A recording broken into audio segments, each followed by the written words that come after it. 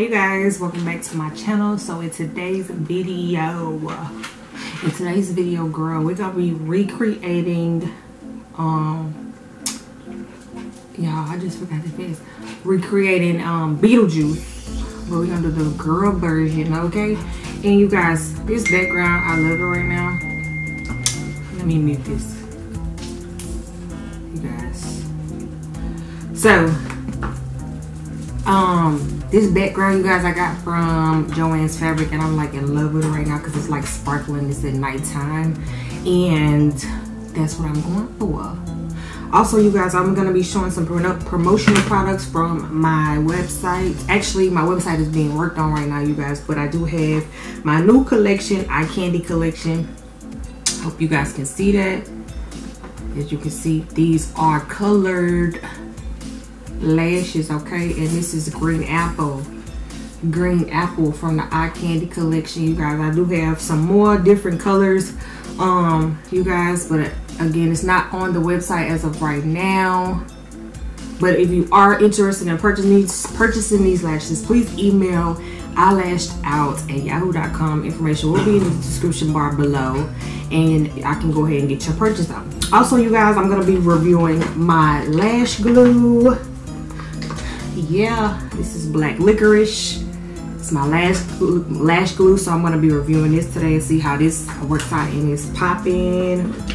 Also, you guys, I'm going to be using one of my wigs here for this look. This is my girl. Hey girl, we're going to be using her. And I do make custom wigs, you guys. If you are interested in the custom wig, the information will be in the description bar below.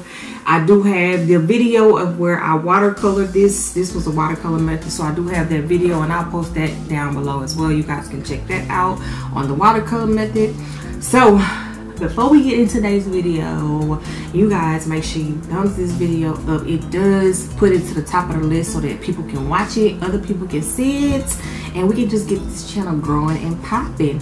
Also, you guys, make sure you subscribe to this channel, turn those post notifications on so that you can be alerted when I do post another video, okay? Because you don't want to miss out. You just don't want to miss out. And yes, I am bald-headed, so don't come for me. Do not come for me. Your girl gonna put some hair on later. But anyways, you guys, I'm just gonna go ahead and get into this video. I'm gonna do voiceover for the rest of this video, you guys. So until next time. Okay, you guys, you're gonna start off with a fresh, clean face so that you can have your canvas clean. I'm going to go in with my primer, and I use Japanese, you guys. I did get this from, I want to say, Sephora, and it is very, very smooth and silky. It's good for oily skin, you guys. My skin is oily, especially in the T-zone. So this is a very excellent primer. I do suggest that you get this if you don't have it.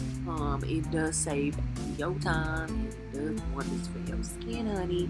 It will thank you, okay? It will thank you. So what I'm going to do now, you guys, is I'm going to go ahead and get my blending sponge. And then, you guys, I do have these available on my website as well. Blending sponges, I will have that posted on my website as soon as it's updated. And I'm just going to go in and wet this with the Slick by Urban Decay. I think it's oil control. I think it is. So I'm going to go in with my Maybelline Fit Me Matte Poreless Foundation. And this is not my skin color, you guys. I'm going in with the color 228, which is very, very lighter than my skin tone, as you can tell. I'm going to mix this with my white paint, and it is by Mayron's Cream White Paint. You guys, I'm going to mix those two together to make kind of like a clay pasty kind of color. Because, you know, Beetlejuice has like a white face, and, you know, we're trying to make this look as much as similar as possible. So I'm going to take my blending sponge and take that foundation and make an cream makeup, and I'm going to go ahead and put this all over my skin, you guys. It doesn't matter if you do this on your eyelids. Of course, we're going to go over everything once we finish, and we're going to make it look really, really nice and like a painted canvas. So, you guys, this look is not, I repeat, it is not a perfection kind of look, you guys. So don't worry if you mess up or if any skin is showing through, because if you do take a look at Beetlejuice's picture, his picture is not perfect, okay? Some of his skin is kind of like cracked up and everything, so this is gonna be as gorgeous as possible, but still adding a little glam to it. So I'm just gonna let you guys keep watching until I get on to the next step.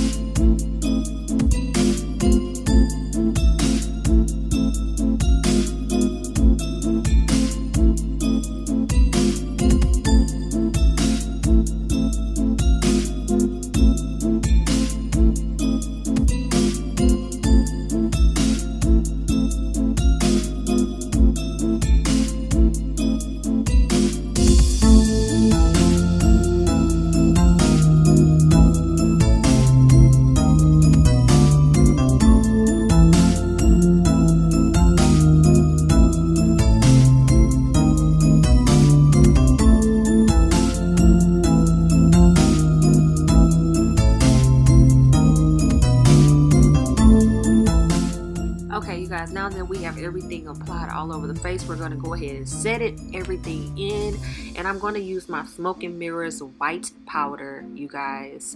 It is basically white powder to set on top, basically kind of like translucent powder pretty much, but this is going to cast like a white shadow, so I would suggest you use this on top of your foundation because it's not translucent like that. It's just strictly white powder.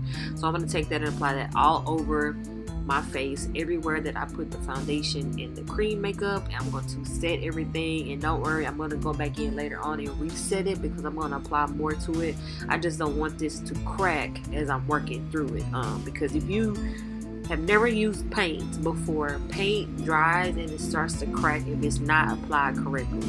So that's basically what I'm doing. I'm setting everything, and I'm going to go back in later on and reset it once I apply my concealer and eyeshadow and, you know, the whole 9 yards. So basically what I'm going to do now, you guys, is I'm going to go in with my angle brush, and I'm going to go ahead and apply concealer on my lid. Well, actually, this is eyeshadow primer. It was a base that you can use for pretty much anything, and I'm going to go ahead and carve out a place where I want to add my eyeshadow, and then I'm going to go in and apply everything to the lids.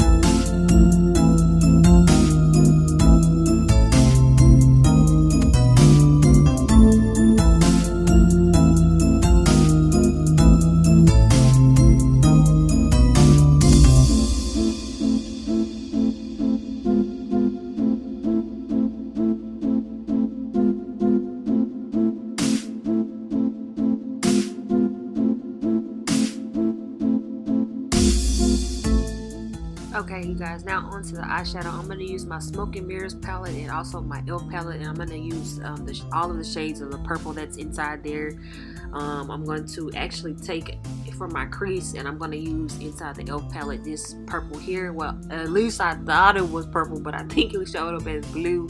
But you guys, I'm going to go back over it because it kind of showed up blue when I was looking at it, but it's like a dark purple. But I'm going to use this all in my crease line, pretty much like a transition color. And then I'm going to go back in with my BH Cosmetics palette, and I'm going to use the purple for my base on my lid. And then I'm going to go back and forth with my e.l.f. palette, my Smoke and Mirrors palette, and my BH Cosmetics palette. And I'm going to use the purple shades in there that I like pretty much to complete the look around my eyes.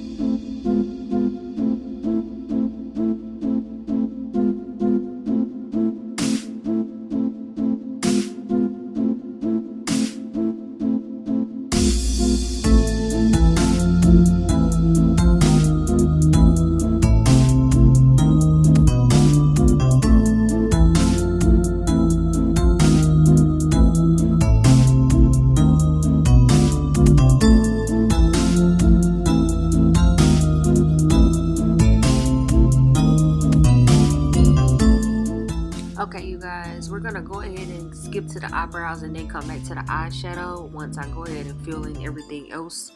I'm gonna take my Smoke and Mirrors pencil, and it does have a dual side, so I'm gonna use the green, and I'm gonna go ahead and fill in my brows. If you have not already seen how to fill in your brows, I do have a video on that. I will put the information in the description bar below so you can check that out and learn how to sculpt your brows, you know. I'm going to use the same technique pretty much because we want to have it a natural looking brow. We don't want a cartoon looking brow or a thick brow.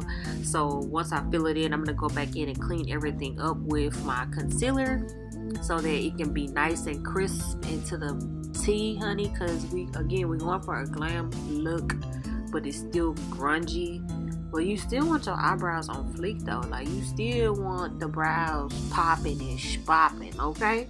You don't want the brows looking any kind of which way. So I'm gonna use my LA Girl Pro Concealer in tan and clean everything up, you guys. And don't worry if you get it on the eyeshadow, because you still can blend it out and then add the brow powder to the top of it once you finish. So I'm gonna let you guys keep watching.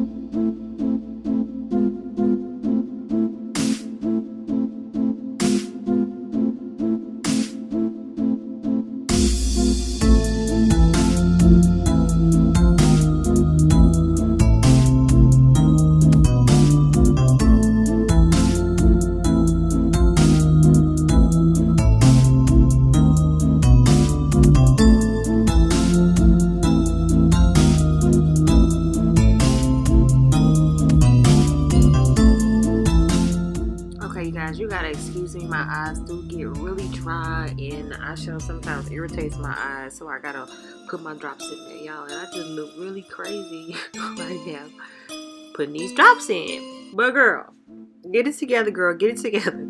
So what we're gonna do now, you guys, is we're gonna go ahead and contour the face. So I'm gonna take some black eyeshadow on. This is actually a powder brush, and I just actually squish it together so I can use it as a contour brush. And I'm going to contour out my cheekbones, my forehead, and my chest area, so that I can go ahead and add the colors that I need to for this look to pop out. So again, I'm going to contour everywhere I feel like it's a hollow space. I'm using a reference picture, so I'm kind of going off of what I see for Beetlejuice, and then I'm adding my own little spins and touches to it. So I'm going to go ahead and add in some greens and some more black to it to give it a little depth.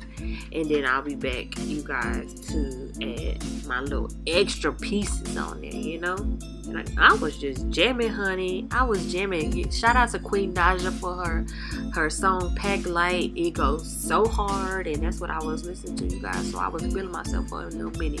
Also, I was checking the lighting to make sure everything was all to the good. Okay? Okay.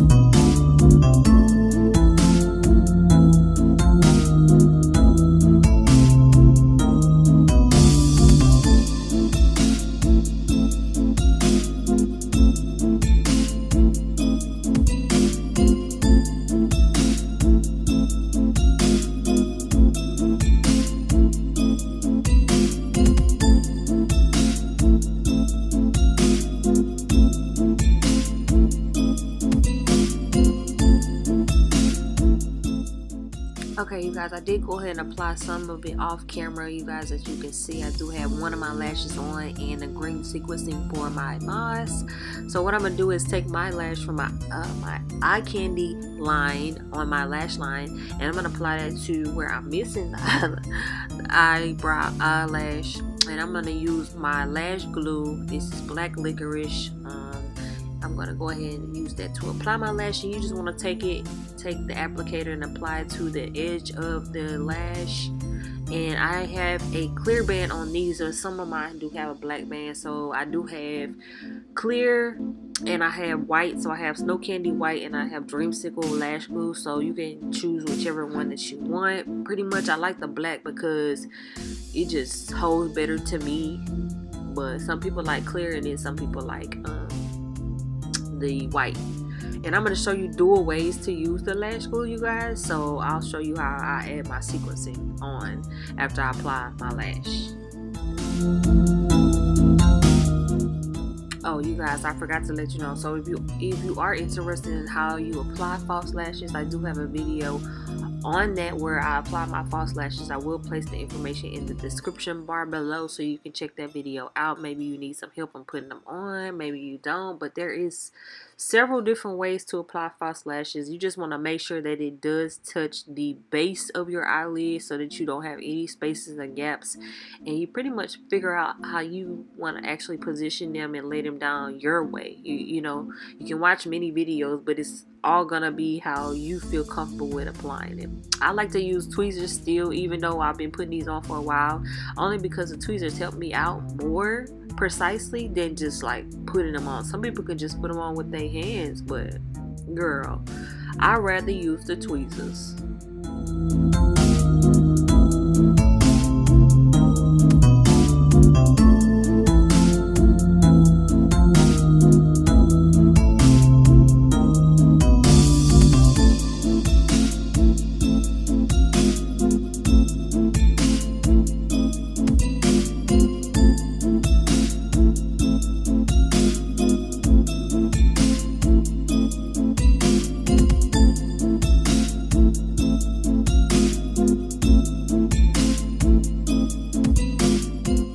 Okay, you guys, now time to show you how I'm going to apply my sequencing. And I did get this from the dollar store. I did not break the bank, you guys. And here I'm going to use Dreamsicle, which is my lash glue, and I'm going to use this to apply the sequencing, you guys. I was going to use spirit gum, but spirit gum is actually very stronger than lash glue, and I was just gonna pop these right off. And plus I want to keep all of my hair attached to my body, so I'm just gonna take a thin layer of lash glue and I'm gonna apply that all over the green spaces where I have my fake moss, and I'm gonna apply the sequences. And you guys, you gotta work fast with this lash glue because it dries really fast, and so once you feel it getting tacky, you only have like a couple of more seconds before it actually starts to dry up completely.